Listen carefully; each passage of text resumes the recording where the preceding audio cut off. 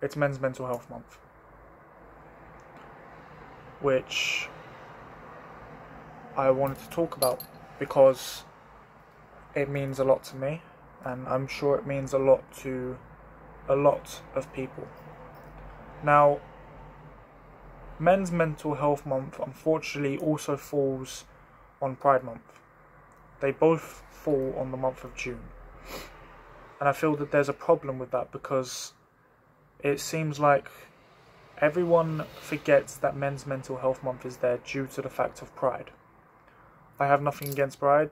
Me, myself, I'm a bisexual man. And I love the fact that people celebrate their sexuality. But we can't overlook the fact that men also suffer with mental health problems. Now, it's statistically proven that three times as many men as there are women have depression. Now, you could say that that isn't a good, or that you could say that that isn't real or whatever. It's what I know, or not know, but it's what I believe, because three times as many men as women die by suicide. Men don't have enough people to talk to, because men get told, oh, you're a man, just man up, don't talk about your emotions. And that's a problem, because it seems like the fact that when men try to talk up about their problems, people ignore them. But when a woman tries to talk up about their problems, everyone is flooding in to try and see what's wrong. And I don't believe that when it comes to mental health awareness, there will ever be a healthy equality between how men and women are viewed, because stereotypically men are viewed as the strong, no-emotioned fighters who are meant to stand up for their family and meant to stand up for everything. But that is not the case. Men suffer with depression and anxiety just as much as women do. And I have seen this firsthand as to how the NHS seems to treat men for psychological therapies, because it seems that men are less likely to have access to therapy than women do. Only 36% of referrals to therapists are for men. And when men don't have an outlet, maybe, to talk about what they do, it's a lot harder for them to stay stable.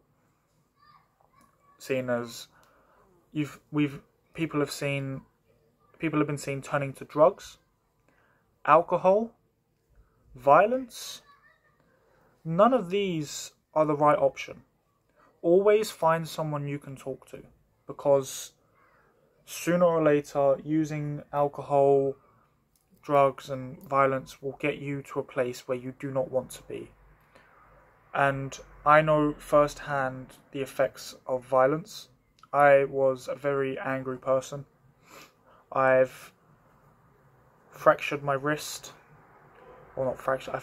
I think I fractured my wrist at one point because I used to get so angry that I'd punch holes in my wall. And that wasn't good. So I opened up to people. I tried to get help. I'm still waiting to get help, but that's just the economy we live in, which I'm not gonna, that's a whole other thing to talk about. And you could say that I don't really know what I'm talking about. You're just an 18-year-old boy who's sat down with a camera trying to talk about his own experiences. Now, I know everyone has different experiences. Some people are scared to open up. But we shouldn't have to be scared. That's the problem.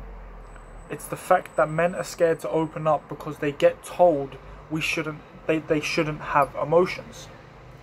And it's that stuff that really ticks me off. Because when we're told we shouldn't have emotions, we shut everything off. We shut everyone out. And it seems to be getting worse and worse nowadays, due to the fact of more people are becoming depressed, more people are getting anxiety. And it seems like people aren't talking about it enough, because we have all these different speakers, I don't know, that go around to schools, colleges, and all that stuff to talk about mental health, but no one actually asks the real questions. Like, no one will ask someone who is going through that stuff, do you need my help?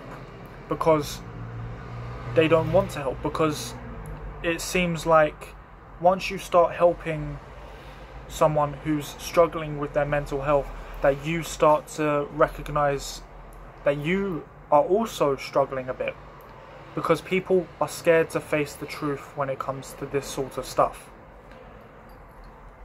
Now, I know it's different for some people. Some people aren't scared to go around asking for help, and I'm glad for them. Well done. You have gotten the help you wanted.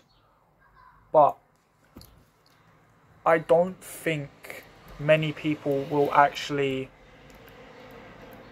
What's the word I'm looking for?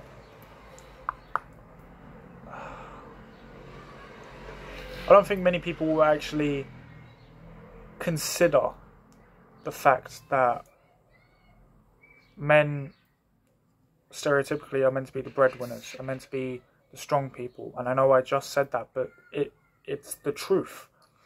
It's the hard truth that people don't listen to. And you have all these people on YouTube and Twitch and Twitter, TikTok, I don't know, saying like, oh, if you're a man with anxiety, don't expect me to help you.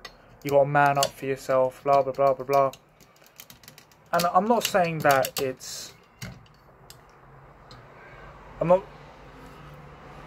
I don't want to justify what they're saying, because it's not true. You can show your emotions. You don't have to just sit there and wallow? I don't know what the word is. You don't just have to sit there and suffer on your own. There are people you can talk to. We have the Good Samaritans, you have suicide hotlines and all that stuff to help you. And it seems like people see these options but just say, no, I don't want help. I can deal with this on my own. This sort of stuff you can't deal with alone. Now, I'm not saying find someone to use as a crutch. No, don't do that.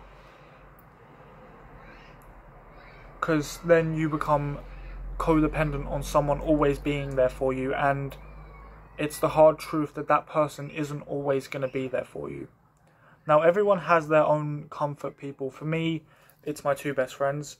For other people, it could be their siblings, their cousins, their parents.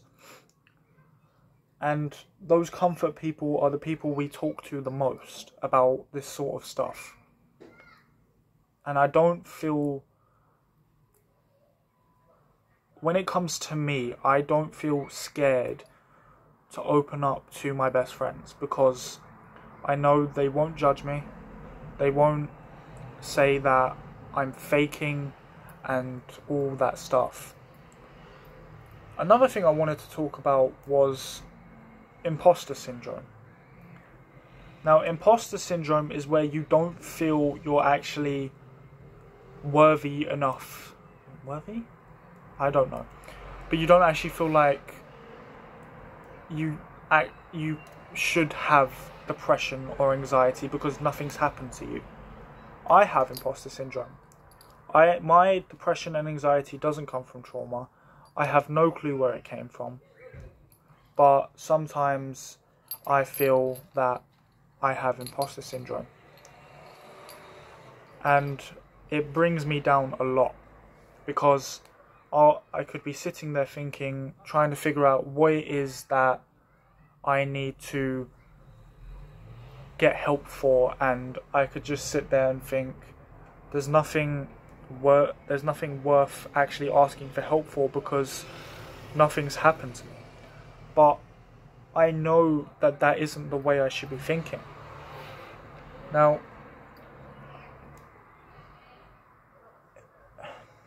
it's very tricky to talk about this kind of stuff because you can get people coming at you saying, oh, but that's not actually how this works and stuff like that. Everyone has their own opinions and thoughts on how mental health is. Now, I want to talk about the fact that people don't say that there's a difference between a man having depression and a woman having depression, because there is. It's only a small difference, but it can include irritability, sudden anger, loss of control, risk-taking, and a lot of aggression, which isn't the right way to go. Like I said before, don't use violence as an outlet, unless it's going to be the sort of violence that... What is it? The sort of violence that you're going to take out on a punching bag, per se, like boxing, karate, judo, jiu-jitsu, all of that stuff. If you're going to use that as an outlet, then that's an acceptable way of using violence as an outcome, because you're not actually hurting yourself or another person. Now, if you are concerned about a friend or a family member with mental health problems, there are things you can do to help them. You can let them know that you are listening, like without giving judgment. You can reach out to them. A phone call or a text message can make a massive difference in someone's day. And there's a lot of things that actually help. Now, I don't know most of them. I'll have to do my own research. But yeah, there's a lot of things you can do to help. I will be putting what are they called? Links to the Samaritans, to sites where you can read up on mental health, and helplines in the description of this video. And if you are struggling and you do not know how to get help,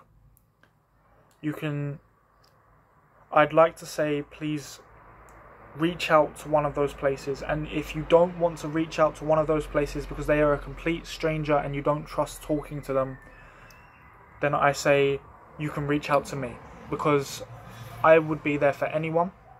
I was considered the therapist friend in school and stuff like that. That's another thing, therapist friends. Everyone goes to one particular friend for advice, and they are known as what is the therapist friend, because they're the ones that give the best advice.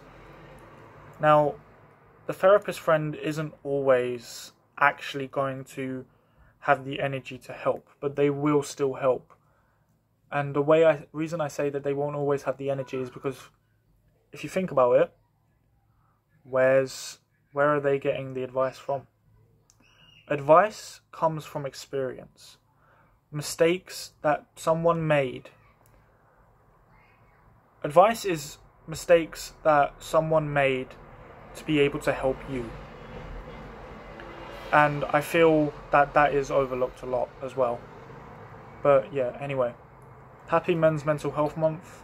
Happy Pride Month. If you're struggling, you can reach out to me, to the links in the description. Or just reach out to anyone. And even if you're not struggling, please reach out to someone you think might be, because that can go a long way in helping them. Anyway, I'm going to end this video here. Thank you for watching, and I hope this helped a lot.